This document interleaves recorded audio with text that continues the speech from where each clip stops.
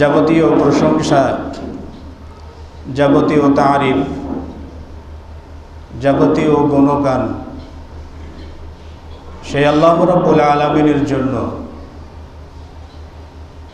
যিনি মেহেরবানি করে প্রতি জুমার মতো আজকেও সাপ্তাহিক ফজিলতের দিনে তার ডাকে সাড়া দিয়ে জুমায় উপস্থিত হওয়ার তৌফিক দান করেছেন। সে মহান রব্বুল আলামিনের দরবারে হামদে বারি তাআলা পেশ করছি, সকলেই পড়ি আলহামদুলিল্লাহ। অতঃপর তার প্রিয় রাসূল, আখিরি নবী, শেষ নবী মুহাম্মদুর রাসূলুল্লাহ সাল্লাল্লাহু আলাইহি ওয়াসাল্লামের প্রতি বর্ষিত হোক দরুদ ও সালাম। সম্মানিত উপস্থিতি, খুতবাতে কোরআনুল কারীমের একটি আয়াতে কারিমা এবং নবী সাল্লাল্লাহু আলাইহি ওয়াসাল্লামের সুন্নাহ থেকে একটি হাদিস তেলাওয়াত করেছি। আল্লাহ রাব্বুল আলামিন তৌফিক দান করলে উক্ত আয়াত এবং হাদিসকে সামনে রেখে আজকের সংক্ষিপ্ত খুতবা ইতি করার চেষ্টা পাবো ইনশাআল্লাহ তাআলা। ওয়া মা তাওফীকি ইল্লা বিল্লাহ। আজকের সংক্ষিপ্ত খুতবার আলোচ্য বিষয় হচ্ছে আল্লাহর প্রতি ভালোবাসার নিদর্শনমালা। আমরা আমাদের দাবি অনুযায়ী সকলেই আমরা আল্লাহ রাব্বুল আলামিনকে ভালোবাসি, বা এই দাবিটাই আমরা সবসময় করে থাকি।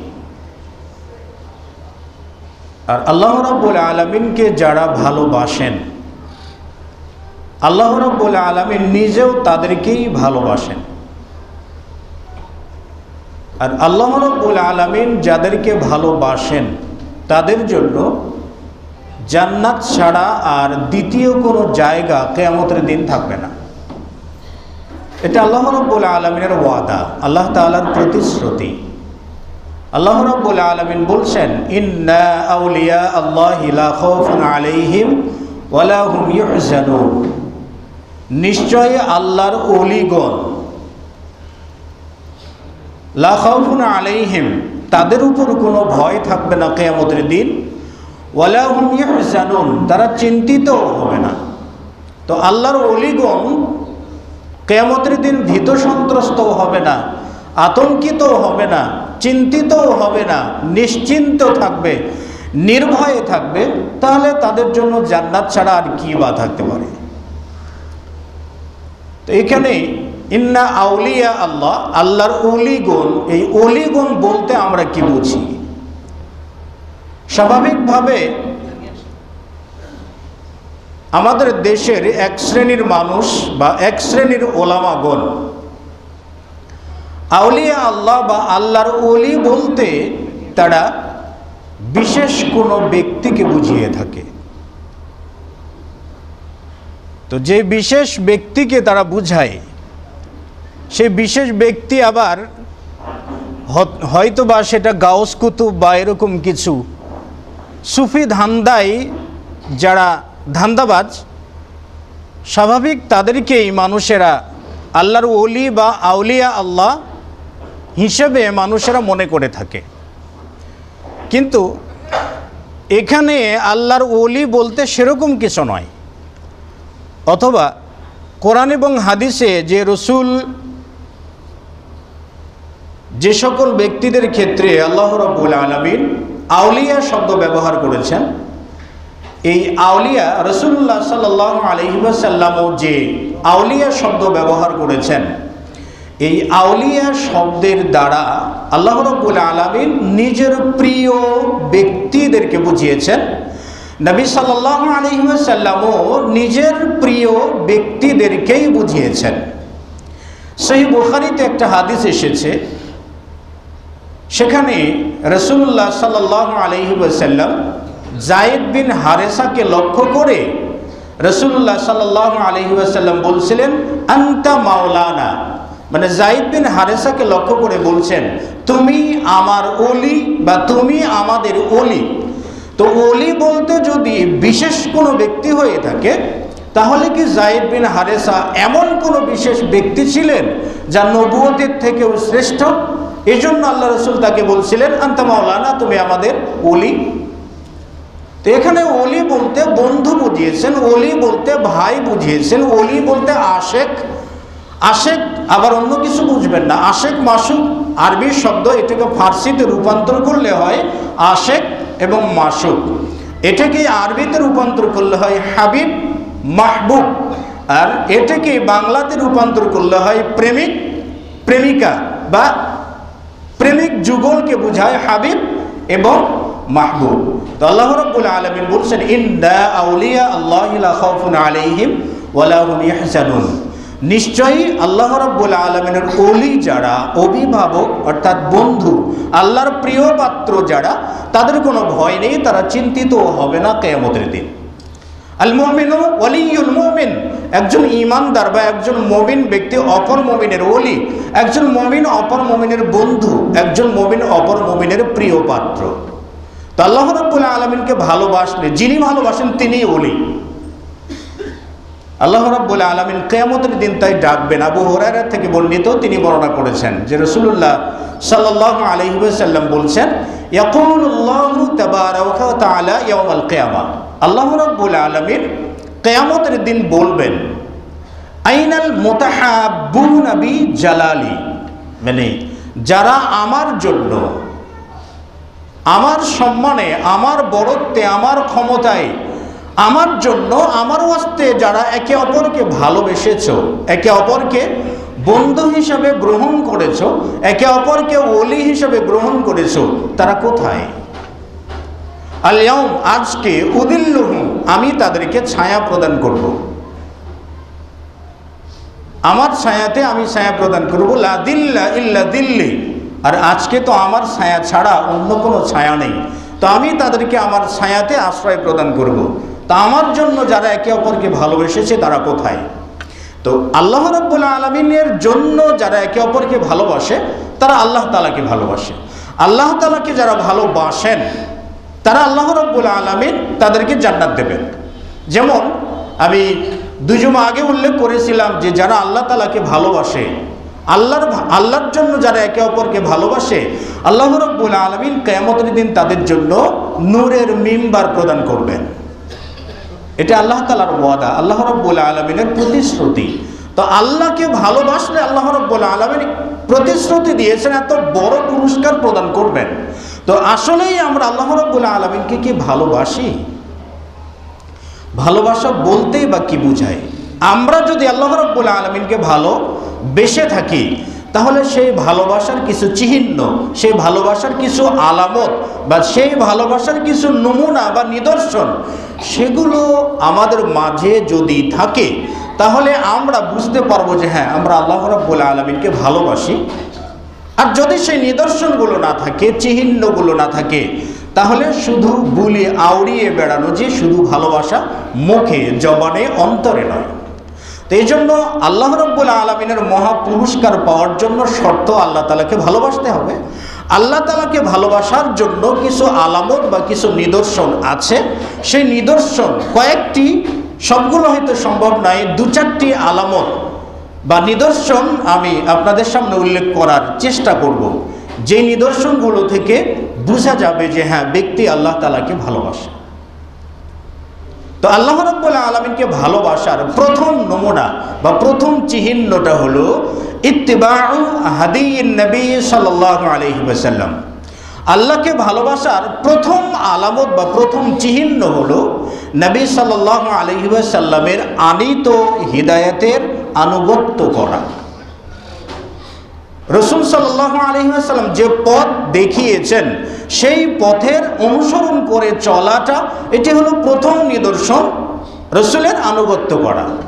আল্লাহ রাব্বুল আলামিন তাই বলছেন কুল ইন কুনতুম তুহিব্বুনাল্লাহ ফাত্তাবিউনি ইউহিব্বুকুমুল্লাহ, মানে হে রাসূল আপনি বলে দিন, ইন কুনতুম তুহিব্বুনাল্লাহ, যদি তোমরা আল্লাহ রাব্বুল আলামিনকে ভালোবাসো, আল্লাহকে ভালোবাসলে ফাত্তাবিউনি, তাহলে আমার অনুসরণ করো, আমার আনুগত্য করো।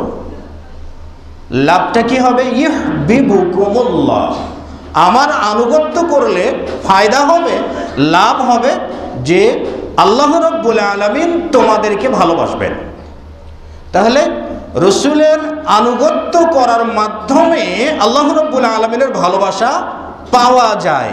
তো ভালোবাসা এমন কোনো জিকির না, ভালোবাসা এমন কোনো কাঠি নয়, ভালোবাসা এমন কোনো তাবিজ নয় যেটা গলাতে ঝুলালে আল্লাহর প্রেমিক হওয়া যায়। আল্লাহর প্রেমিক হতে হলে, আল্লাহর ভালোবাসা পেতে হলে, আল্লাহ তাআলার মাহবুব হতে হলে তাহলে কি করতে হবে? আল্লাহ রাব্বুল আলামিন তো বলছেন যে হে রাসূল আপনি বলে দিন আল্লাহকে ভালোবাসলে আমার অনুসরণ করো, আমার অনুসরণ করলে ইহবিবুকুমুল্লাহ, আল্লাহ তোমাদেরকে ভালোবাসবেন। শুধু ভালোবাসবেন না, ইয়াগফির লাকুম যুনুবাকুম, তোমাদের পাপ রাশি সবগুলোকে ক্ষমাও করে দেবেন। তাহলে আল্লাহ রাব্বুল আলামিনের বক্তব্য অনুযায়ী নবী সাল্লাল্লাহু আলাইহি ওয়াসাল্লামের আনুগত্যের মাধ্যমেই নিহিত রয়েছে আল্লাহ সুবহানাহু ওয়া তাআলার ভালোবাসা, অন্য কোনোভাবে নয়। আল্লাহর ভালোবাসায় মিলাদ করলে কি হবে? আল্লাহর ভালোবাসায় আপনার কি করে কয়, এরকম যাবতীয় কিছু দিবস পালন করলে কি হবে? এতে আল্লাহ রাব্বুল আলামিনের ভালোবাসা নয়। আমরা স্বাভাবিকভাবে আমরা আমাদের সন্তানদেরকে ভালোবাসি, সন্তানদেরকে ভালোবাসি। সন্তান আপনার কাছে যদি বলে যে আজকে পরীক্ষার ফি বাবদ 200 টাকা লাগবে, বলে কিচ্ছু দিতে পারবো না।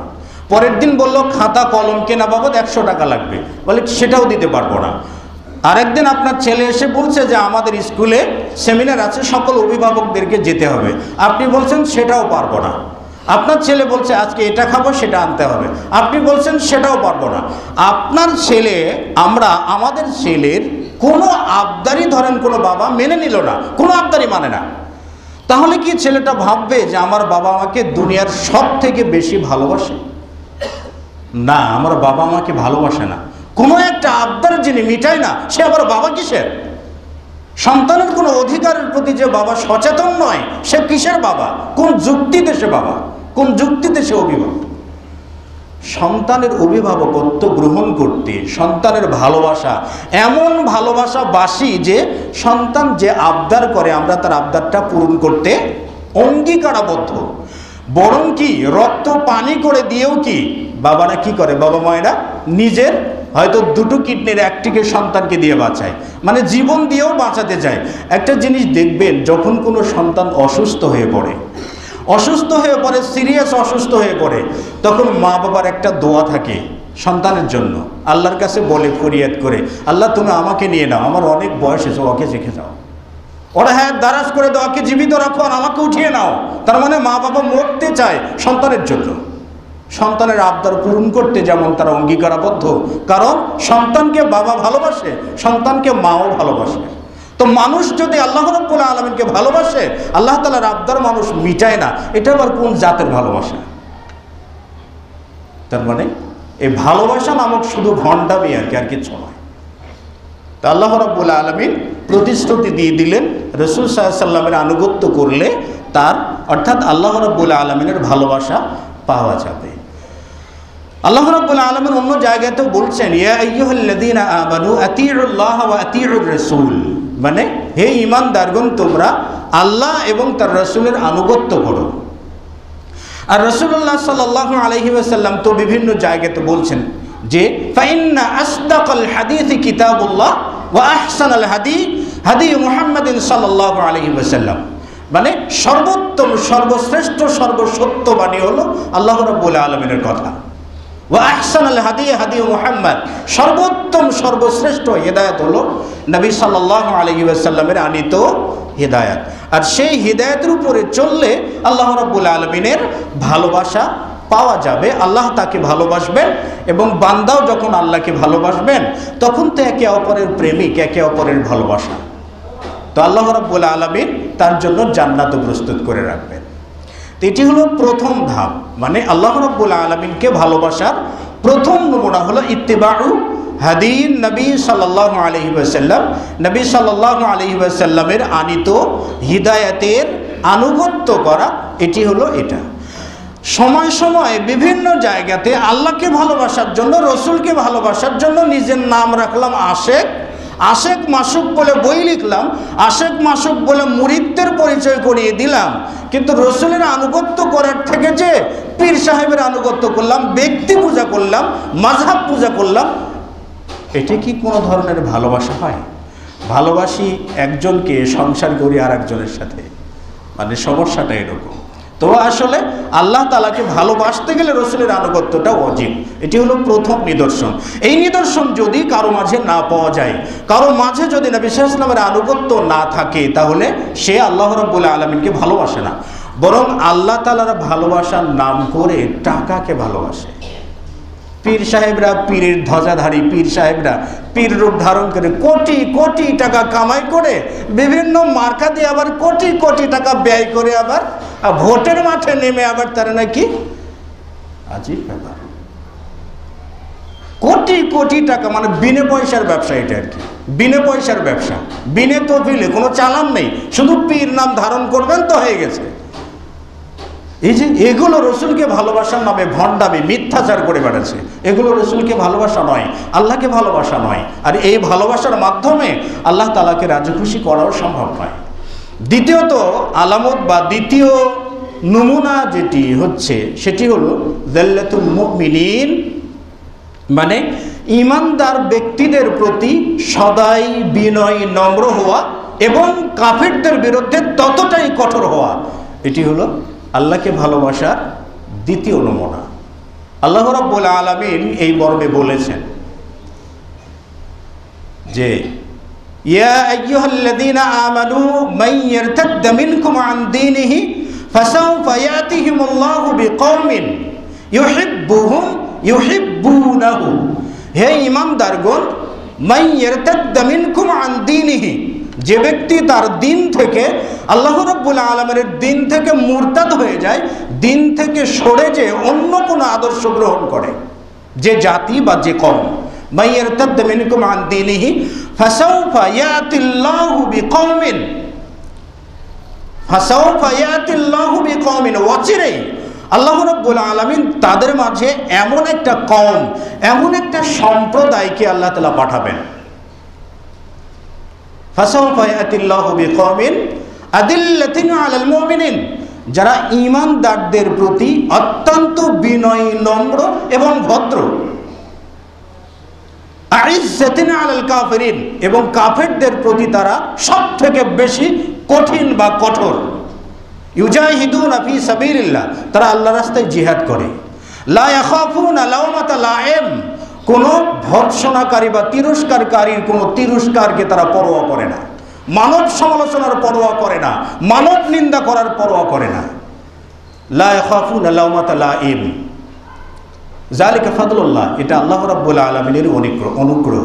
তাহলে যেটা ঈমানদারদের প্রতি অত্যন্ত সদয় এবং নম্র, ভদ্র হওয়া এবং কাফেরদের প্রতি ততটাই কঠোর হওয়া, এটি হলো আল্লাহ তাআলাকে ভালোবাসার দ্বিতীয় নমুনা। মসজিদের কোনো খতিব যখন মিম্বারে দাঁড়িয়ে কোরআন সুন্নাহর কথা বলবেন, ব্যক্তি স্বার্থের বিরুদ্ধে গেলে আতে ঘা লাগে, তাতিয়ে যান। কাফিরদের লেকচার যখন ঘন্টার পর ঘন্টা শোনেন, তখন খুব হাততালি দেন আর স্লোগান দেন। এটা কিসের নমুনা বলা চলে? মসজিদে মিম্বারের খুতবা শুনলে গা জ্বালা করে, আর অন্য অন্য নেতাদের বক্তব্য শুনে হাততালি আসে, এগুলো কিসের নমুনা? মানে এগুলো হচ্ছে কাফেরদের প্রতি ততটাই বিনয়, নম্র এবং ভদ্র, কাফেরদের প্রতি বিড়ালের আচরণ করে আর আলেম ওলামাদের প্রতি বাঘের আচরণ করে। আল্লাহ রাব্বুল আলামিন ঠিক যা বলছেন তার বিপরীত চরিত্রটাই প্রকাশ করে। আবার রসুলকেও ভালোবাসে, আল্লাহ তাআলাকেও ভালোবাসে, আল্লাহর প্রেমিক, মহাপ্রেমিক, কিন্তু কোরআন সুন্নাহর কথা পছন্দ হয় না, ভালো লাগে না। তো যতটা মুমিনদের, ঈমানদারদের প্রতি বিনয়ী সদয় হবে, ঠিক ততটাই তার বিপরীতে কাফের মুশরিকদের বিরুদ্ধে ততটাই কঠোর এবং ততটাই জটিল। সাহাবায়ে কেরামগণ আবু বকর সিদ্দিক রাদিয়াল্লাহু তাআলা আনহুর মতো বিনয়ী, নম্র, ভদ্র, আমলদার, দানশীল, মানে যতগুলো গুণ আছে সবগুলো গুণ তার সঙ্গেই প্রযোজ্য। রসুলের সকল সাহাবায়ে কেরামগণ ছিলেন, কোন সাহাবায়ে কেরামদের মাঝে সকল গুণ একসঙ্গে পাওয়া যেত না। উমর বিন খাত্তাব রাদিয়াল্লাহু তাআলা আনহু হকের প্রতি বলিষ্ঠ ভূমিকা পালন করতেন, কিন্তু অতটা বিনয়ী নম্র হতে পারতেন না। কিন্তু আবু বকর রাদিয়াল্লাহু তাআলা আনহুর মাঝে সব কিছুই ছিল, সব কিছুই ছিল। রাসূল সাল্লাল্লাহু আলাইহি ওয়াসাল্লাম একবার বলছিলেন যে আজকে সকালে উঠে গোলাম আজাদ করেছে কে? আবু বকর বলছেন আনা, আমি বলছি। আজকে সিয়াম অবস্থায় দিন শুরু করেছে কে? আবু বকর বলছেন আনা, আমি।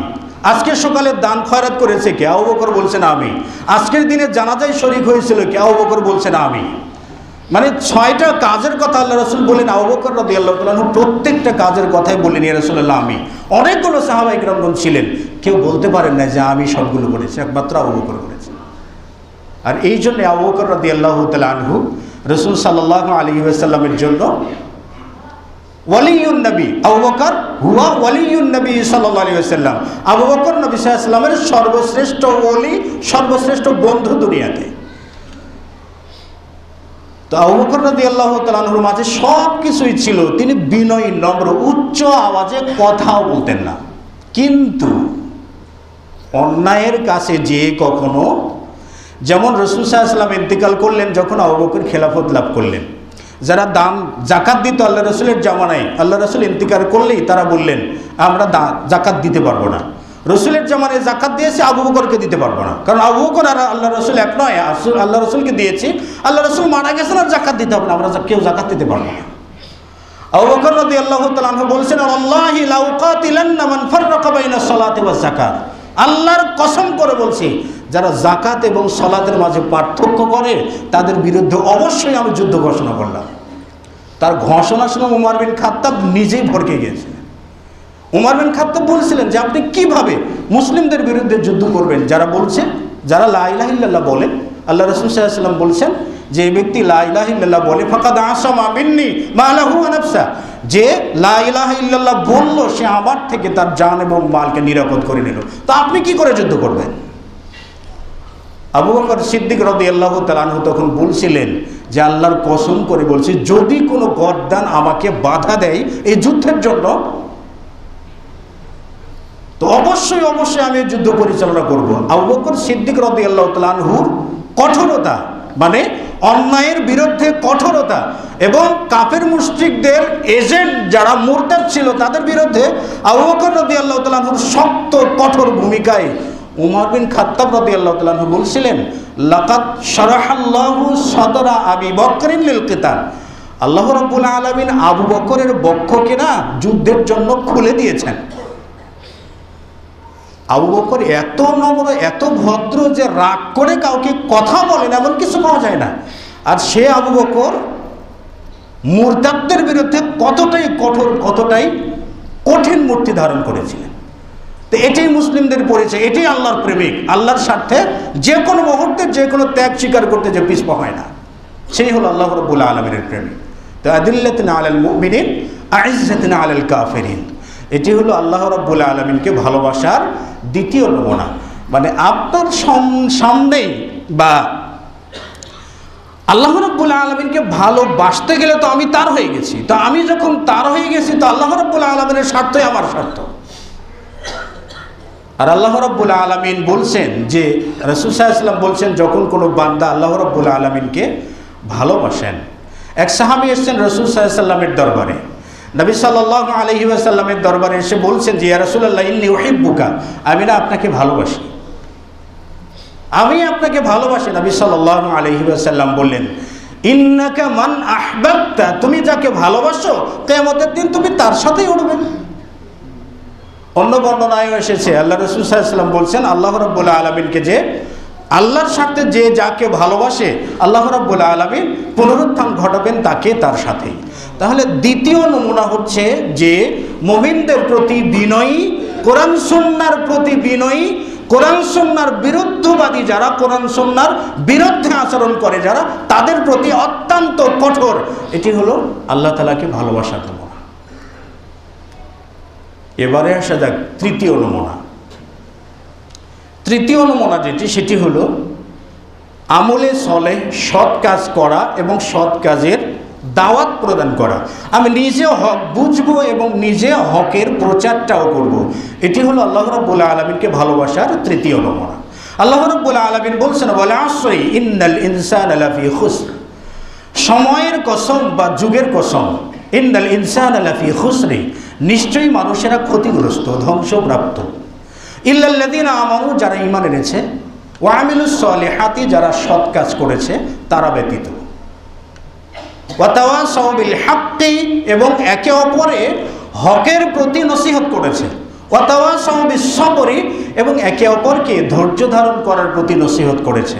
এই আয়াতে কারিমায় দুটো দিক রয়েছে। এক, ইন্নাল ইনসানা লাফি খুসরি, নিশ্চয়ই যারা ক্ষতিগ্রস্ত। তো ক্ষতিগ্রস্ত যারা, এরা আদুবুল্লাহ, আল্লাহ রাব্বুল আলামিনের শত্রু। আর ইল্লাল্লাযীনা আমানু, যারা ঈমান এনেছে, ওয়া আমিলুস সলিহাতি, সৎ কাজ করেছে, হকের নসিহত করেছে, ধৈর্য ধারণের নসিহত করেছে, চারটি গুণ সংবলিত যারা, চারটি গুণের সমন্বয়ে যে সকল ব্যক্তিরা রয়েছেন, এরাই হচ্ছে আল্লাহ রাব্বুল আলামিনের প্রেমিক। আর এরাই আল্লাহ রাব্বুল আলামিনকে ভালোবাসে। তো হকের দাওয়াত দেওয়া, রাসূল সাল্লাল্লাহু আলাইহি ওয়াসাল্লাম দাওয়াতি কাজের উপরে সব থেকে বেশি গুরুত্ব আরোপ করেছেন। বিভিন্ন জায়গায়, বিভিন্ন সময়ে, বিভিন্ন দিক থেকে তিনি প্রতিনিধি নিয়োগ করেছেন, শুধু দিন শিক্ষা দেওয়ার জন্য বা মানুষকে দিন শিক্ষা করানোর জন্য। রাসূল সাল্লাল্লাহু আলাইহি ওয়াসাল্লাম নিজেও বিভিন্ন জায়গায় দাওয়াতি কাজ, অর্থাৎ হকের দাওয়াতটা দিতে হবে। হকের দাওয়াত দেওয়ার জন্য শর্ত হলো, প্রথমত নিজেকে আগে হকটা বুঝতে হবে, নিজেকে আগে হকটা বুঝতে হবে, এরপরে হকের দাওয়াতটা অন্যের কাছে পৌঁছাতে। আমরা মুসলিমরা আজকের দিনে বা আজকের পৃথিবীতে, আমরা মুসলিমরা যেদিকে তাকাই দেখবেন মুসলিমরা সেদিকেই নির্যাতিত, বঞ্চিত, লাঞ্ছিত, মানে যত ভাষা ব্যবহার করেন মুসলিমরা, চতুর্দিক বিবেচনা করলে সব ক্ষেত্রে মুসলিমরা আজকে মারের সম্মুখীন, মার খেতেও আছে, অপবাদও আরোপিত হচ্ছে, মিথ্যা অভিযোগও তাদের বিরুদ্ধে যাচ্ছে, মিডিয়ার প্রচারটাও তাদের বিরুদ্ধে যাচ্ছে। কেন? কারণ আছে। কারণটা হলো যে মুসলিমরা প্রথমত যে আল্লাহর ভালোবাসার নমুনা, যে দাওয়াতি কাজ করা, হকের দাওয়াত দেওয়া, হকের প্রচার প্রসার করা, এটার থেকে মুসলিমরা একেবারেই পিছপা, একেবারেই এর অন্তর্ভুক্তই নেই মুসলিমরা। কিভাবে?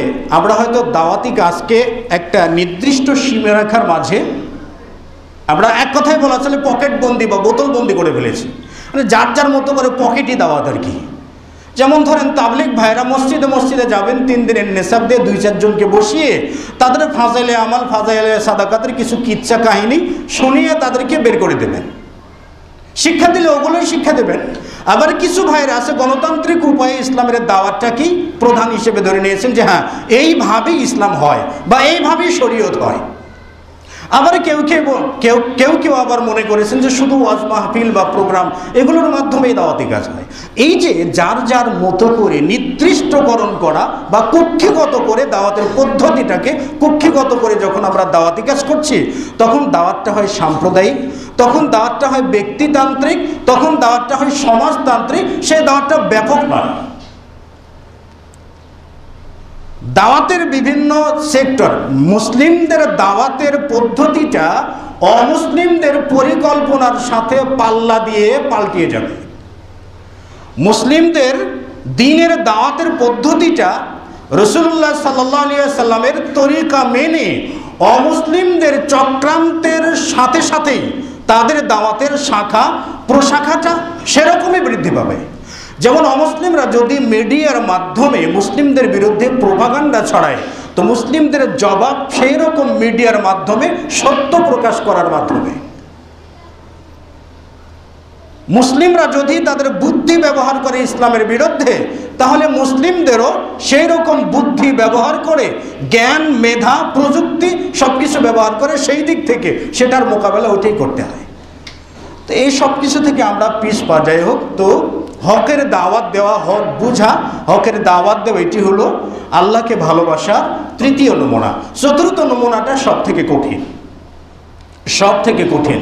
সেটি হলো আল ইবতিলাউ ফিল ঈমান, মানে ঈমান যে আমি এনেছি বা আমি যে ঈমানদার, আমি যে আল্লাহ রাব্বুল আলামিনকে ভালোবাসি, আল্লাহ তাআলাকে ভালোবাসার উপরেই পরীক্ষিত হওয়া, বালা মুসিবত বা বিপদে পড়া, এটাও আল্লাহর প্রতি ভালোবাসার একটা নমুনা।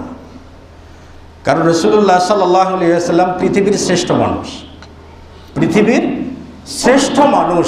রাসূলুল্লাহ সাল্লাল্লাহু আলাইহি ওয়াসাল্লাম যখন তিলাওয়াত করতেন, আবু জেহেল উতবা সাহাবা নিজেদেরকে নিয়ন্ত্রণ করতে পারতেন না। তাফসিরে তাবারিতে উল্লেখ করা আছে যে আল্লাহ রাসূল সাল্লাল্লাহু আলাইহি ওয়াসাল্লাম সারাদিন ওরা সাঙ্গপাঙ্গ নিয়ে এরা মিটিং করতো যে মুহাম্মাদের সংস্পর্শে কেউ যাবে না। ঠিক একদিন রাত যখন হয়ে গেল, আবু জেহেল নিজেই গেছে মুহাম্মদ সাল্লাল্লাহু আলাইহি ওয়াসাল্লামের কোরআন তেলাওয়াত শোনার জন্য।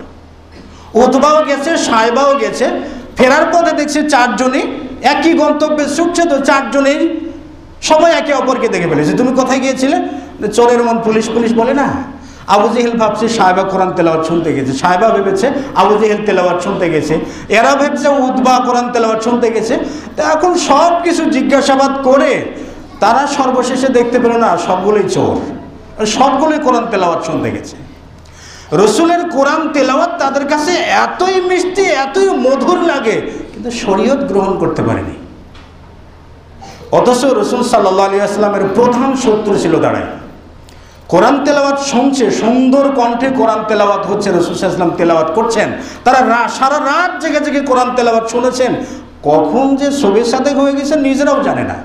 আবার সেই কোরআনের বাণী যখন নবী সাল্লাল্লাহু আলাইহি ওয়াসাল্লাম প্রচার করতে যাচ্ছেন, তখন আর মাতৃভূমিতে থাকাও হচ্ছে না। মানে রসুলকে হত্যার পরিকল্পনা হলো তখনই, যেটা তেলাওয়াত শোনাটা এত সুন্দর, যার হুকুম শোনাটা ততটাই তিতা লাগে তাদের কাছে। কেন? তাদেরই তো আপনজন ছিল। তো রাসূলুল্লাহ সাল্লাল্লাহু আলাইহি ওয়াসাল্লাম যার তেলাওয়াত এত সুন্দর, তার প্রচার করতে গেলে তিনি মার খান। তায়েফে যে তিনি পড়ে থাকলেন, অজ্ঞান হয়ে তিনি পড়ে থাকলেন, উহুদের যুদ্ধে দাঁত ভাঙলেন এটার জন্য। কেন? এত সুন্দর যেটা শুনতে লাগে সেটা মানলে তো আরো সুন্দর লাগবে। মানেনি কেন? মানেনি একমাত্র ব্যক্তি স্বার্থটা তাদের কাছে বড়।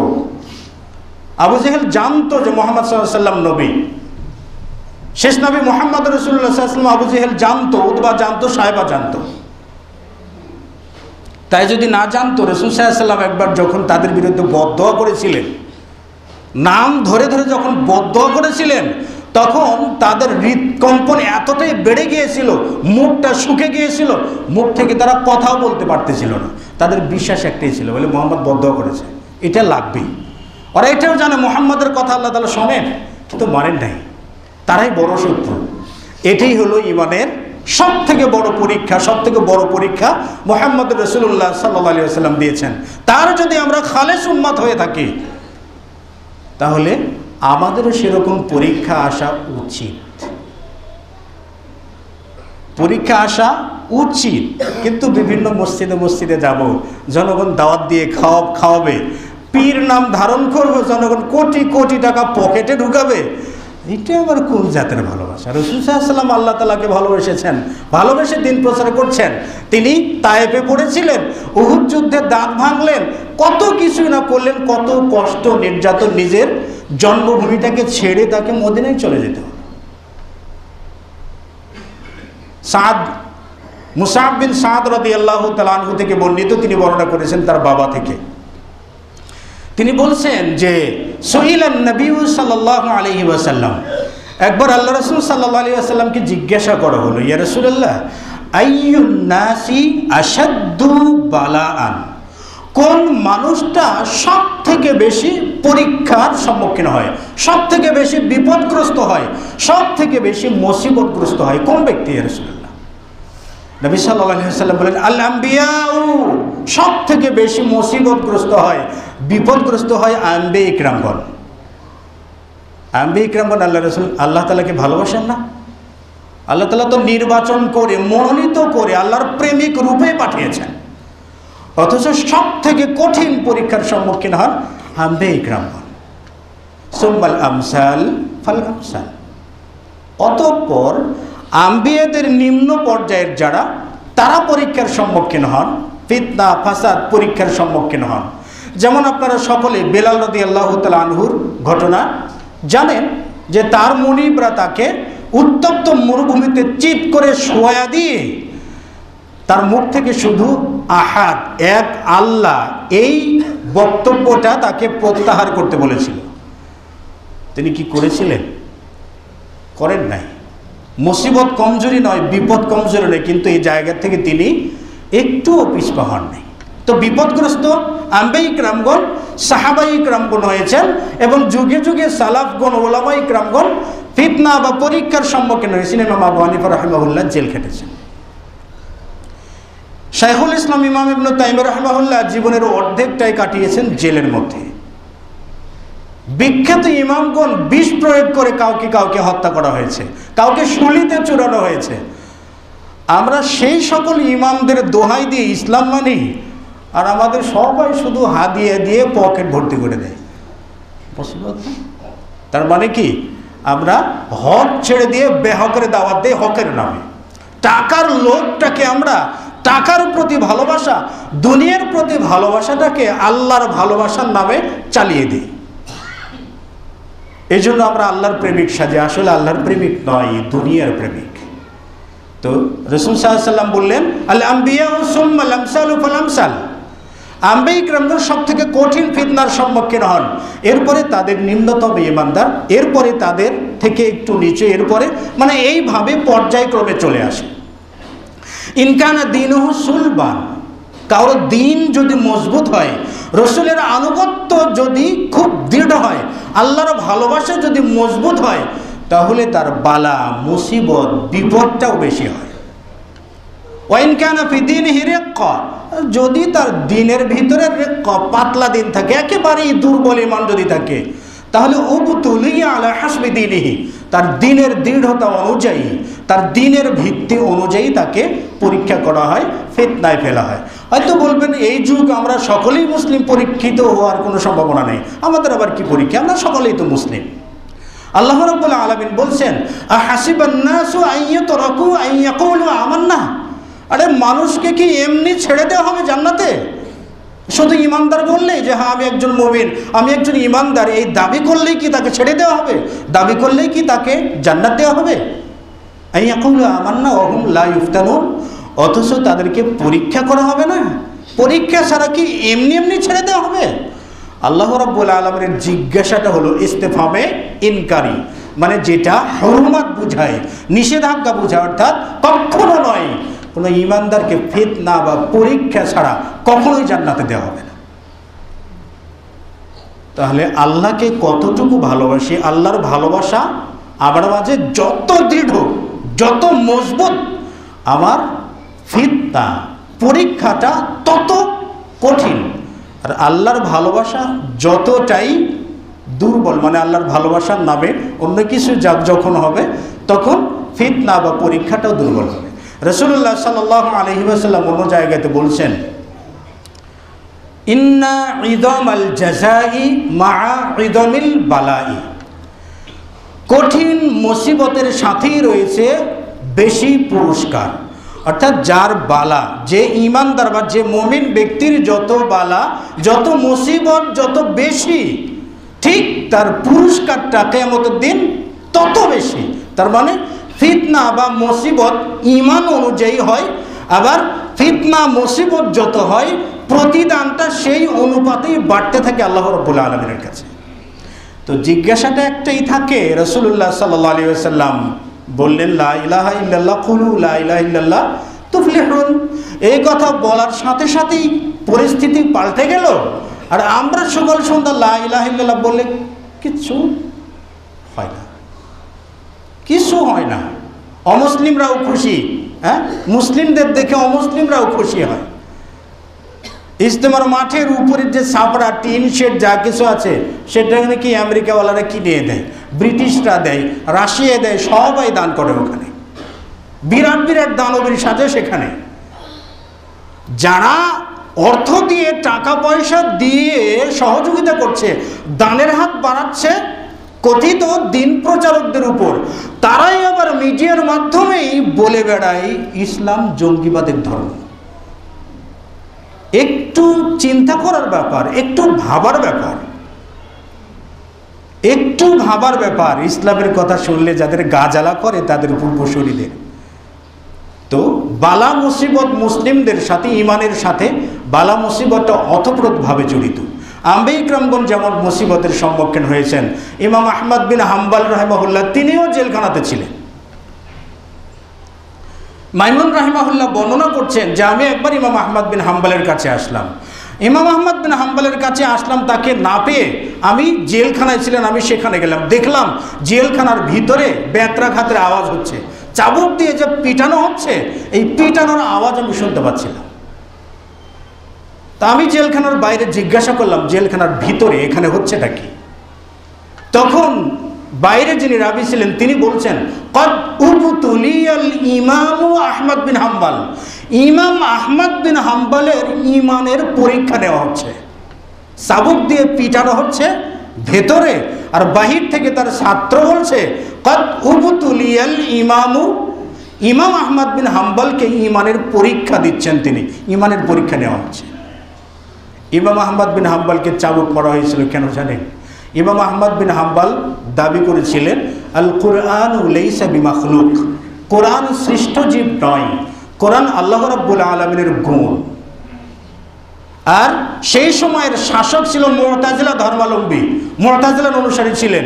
তিনি বলছিলেন, তার দাবি হলো ইমাম আহমদ বিন হাম্বলকে বলতে হবে আল কুরআন মাখলুক, কোরআন সৃষ্ট জীব, আল্লাহর গুণ নয়।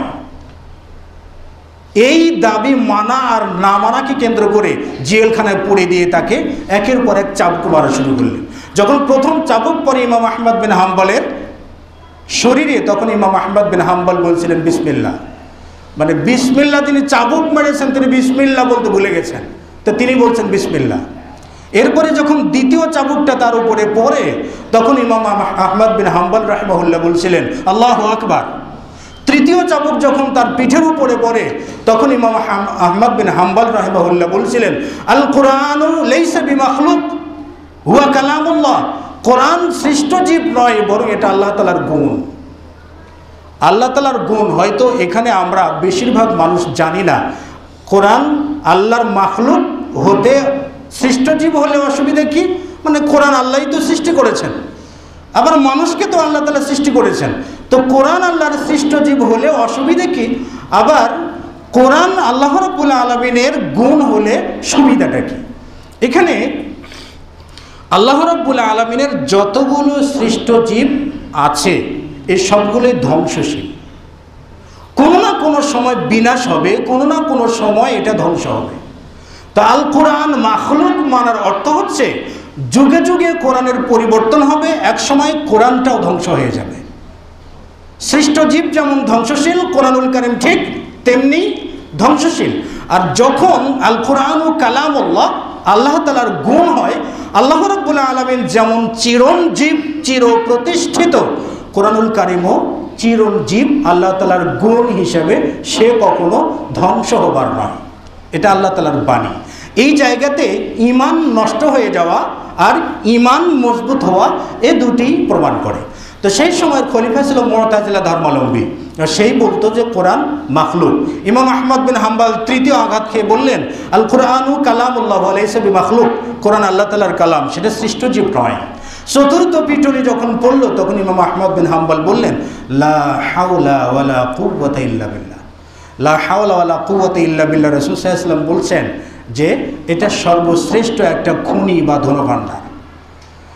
তো তিনি বললেন লা হাওলা ওয়ালা কুওয়াতা ইল্লা বিল্লাহ। এরকম করে 33 থেকে 40টি চাবুক আঘাত করা হলো ইমাম আহমদ বিন হাম্বল রাহিমাহুল্লাহকে। কিন্তু আল্লাহর ভালোবাসা থেকে একটুও সরেন নাই। এটাই বলে আল্লাহ তাআলার ভালোবাসা,